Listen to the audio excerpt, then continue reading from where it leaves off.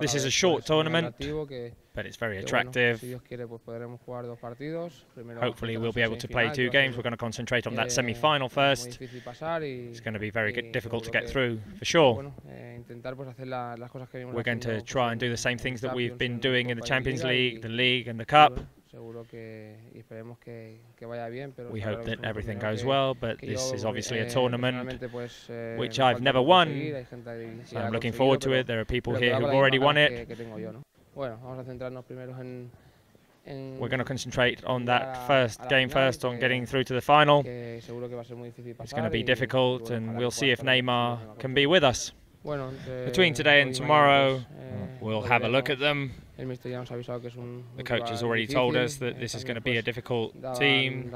Everyone thought that the other team was going to get through to this semi-final.